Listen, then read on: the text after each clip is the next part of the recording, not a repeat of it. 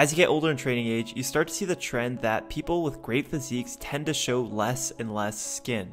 Now this is a sign of security in which you're very comfortable with your body. You don't need to show off when you get a good pump because you yourself know what you look like because you've seen your physique so many times before. Or is it something else? Does it come from a place of insecurity in which, because you're so focused on growth, you don't like your physique in this lighting, you don't like your physique after being bloated, you can't stand it because it's not what you envisioned? Now next time you decide to keep on that pump tarp, if it's coming from a place of insecurity, remember this video and rip that shit off.